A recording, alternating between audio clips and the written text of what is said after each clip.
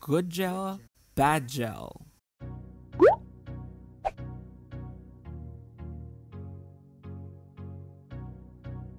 Hey everybody, it's Chaymie here and welcome back to the first restyle of 2021, and today we're going to be restyling the Holiday Ariel Doll Hair from this gelled hard twiggy mess to this.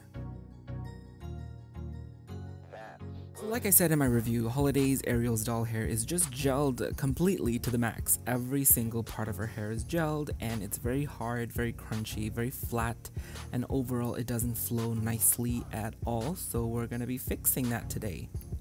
And she is also rooted quite thinly because as you can see, she is showing her scalp. But no worries Ariel, we're going to be washing, restyling, and curling your hair so that you're ready for your Christmas party with Eric. Although it's January now, but pretend it's still Christmas. Alright, now that she's in her nightgown, we are good to go. The first thing is I'm going to be removing her little bow here. And listen to that sound, listen to that crunch, can you hear it? That's how gel the hair is. And I'm going to be leaving that little band there because it already looks nice and I'm really bad with tying it back anyways. And the first thing we need to do is dampen our hair with a little bit of spraying water and just brush it out. Do you hear that crunching? I'm not making this up. That's how hard it is.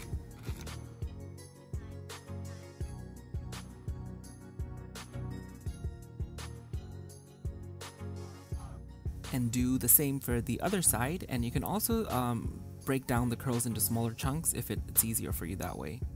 And now that the glue is diluting, everything has become so sticky.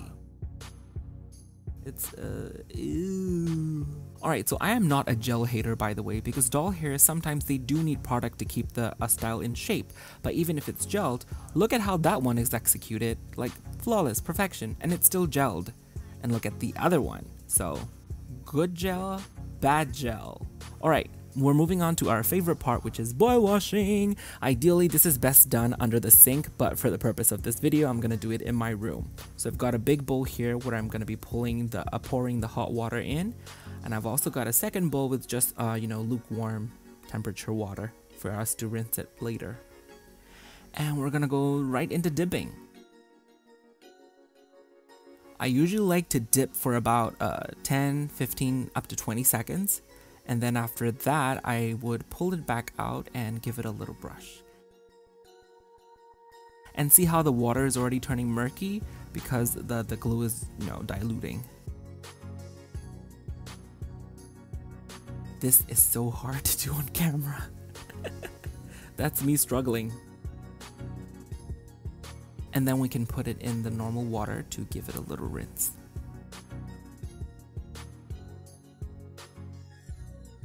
And this part is optional, but I still like to give the doll hair a little bit of hair conditioner to just, wash out the gunk and the glue a little bit more. I don't use shampoo on doll hair unless it's a dirty hair that needs to be cleaned and washed, because shampoo usually have like cleaning, dirt removing agents in them, so it's not really good for the doll hair when it's not needed. And you can wash the rest under the sink or in your room in the middle of the night. Up to you. Alright, now we're moving on to the bang. I left the bang as last because I wanted the water to cool down a little bit, because we want to remove the gel but not entirely, because we're going to be using that gel to our advantage later when we style her bangs.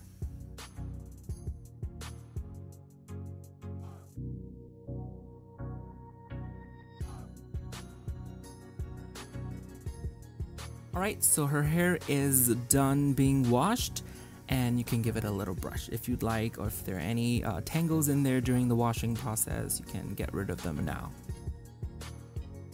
Alright, we're gonna start off with the styling with her bangs because, like we said, we left a little bit of gel in there, so right now it's like the perfect balance where the hair is soft and wet enough to, comb and style it to the way we want it, but there's still gel in the hair, so once we're done styling, when the hair dries, it will dry back into the new shape that we have styled. So that's a neat trick that I've learned. So it's almost like a shortcut. So you don't even need any tools, it's just a brush and your fingers, and you can style it the way you want. I struggled with this a little bit because I wanted the shape to be just like how it was in the movie. It's kind of like swept over to the side, and it's kind of a bit lower on her forehead, but I think I got it.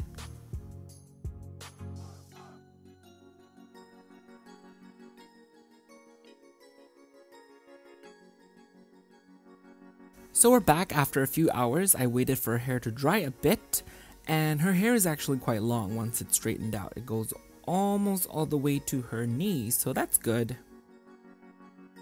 And the bang have also dried back into the shape that we have styled, so I'm quite happy with how it turned out. And if the gel in the hair is not enough, you can always aid it with a little bit of hairspray. Right now it's time to curl her hair. And another thing is you don't necessarily have to wait for her hair to completely dry, because the next step of curling your hair involves damping her hair back anyways.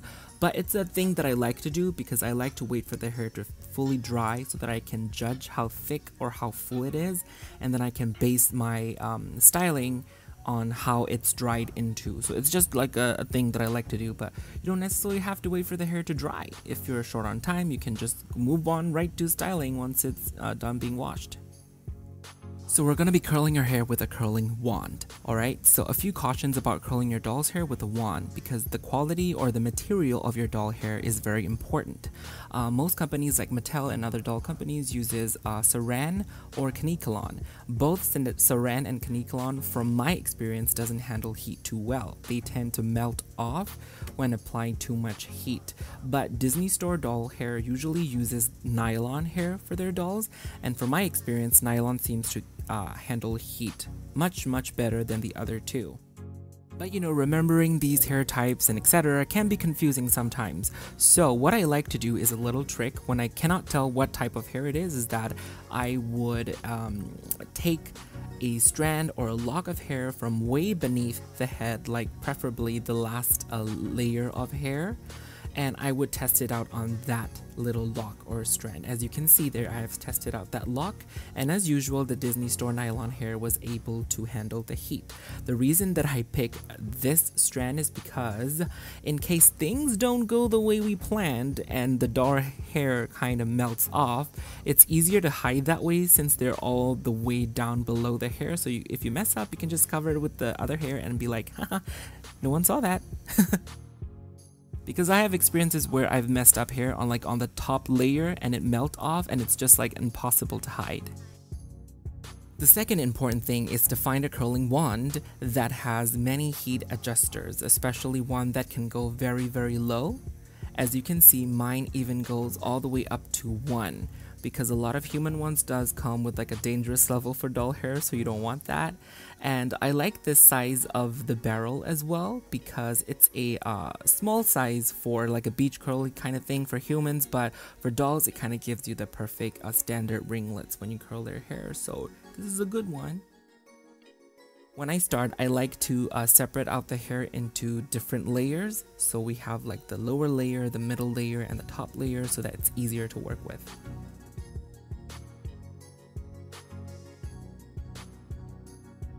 And the cool thing about nylon hair is that even after you curl it, it will retain its shape. As you can see, I'm brushing it out, but the curl and the wave remains, so yay nylon!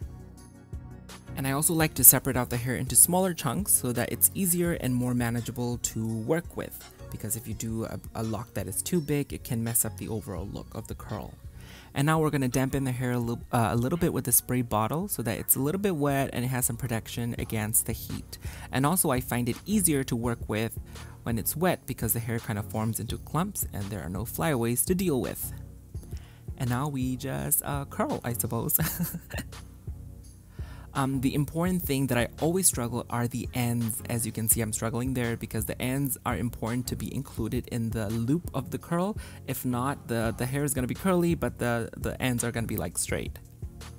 And actually, the first lock was actually a little bit too big, so I'm going to be going more smaller for the other ones. More smaller? Smaller, I mean.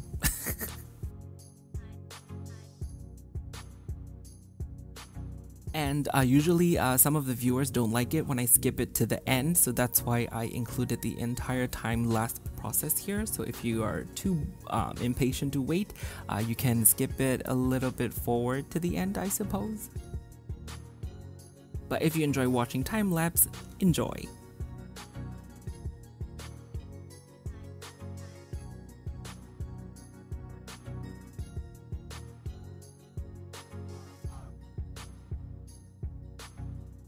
In reality, it actually took me about an hour to curl the hair and about 30 minutes to style the hair, so my back was like killing me by the time this video was done filming.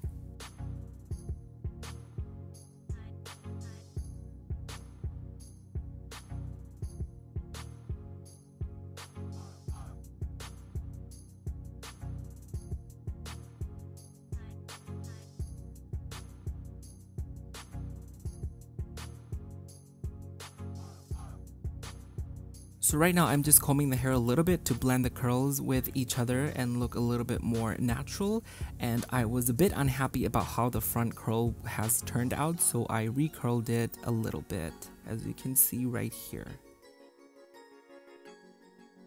And then we have Ariel with her completed look, so I'm really happy with how everything turned out. For the front bit, I unravel the curls into smaller chunks so that they look a little bit more tamed down, I suppose. But in the back, I left them as big as they could be because I wanted it to be big and full, just like how it was in the movie. So right now, let's put her back into her dress, shall we, for the final look. So here is Ariel back in her dress for the final look, so I'm really happy with how everything turned out. For the final finishing touches, I used a little bit of hair wax and run it through her hair just to give it a bit of a sheen to it and also to control the flyaways so that it looks more neat. And I'm also happy with how the bang turned out as well, because the bang for me was the most important part because it's just so iconic for Ariel and I just wanted to get it right, and I think I got it right somehow. So I really hope you guys enjoyed this restyle, guys. So this is my first full-on restyle in years, so I was worried that I might not be able to pull this off, but I guess I pulled through even though I struggled a little bit here and there. But I'm really happy and I just love the feeling of doing restyles, so I hope this is the first of many restyles to come in 2021 here on my channel, so I'm looking forward to doing more. But anyways, that was my restyle on the Holiday Ariel doll, so I really hope you guys enjoyed it. You can also check me out on Instagram at Chaymie Creates for more before and after photos. You can also thumbs up this video if you enjoyed it and subscribe here on my YouTube channel so that you get more toy and doll and hair video content in your video feeds. But right now, thank you so much for watching. Happy New Year, and I will see you all soon in my next video. Bye!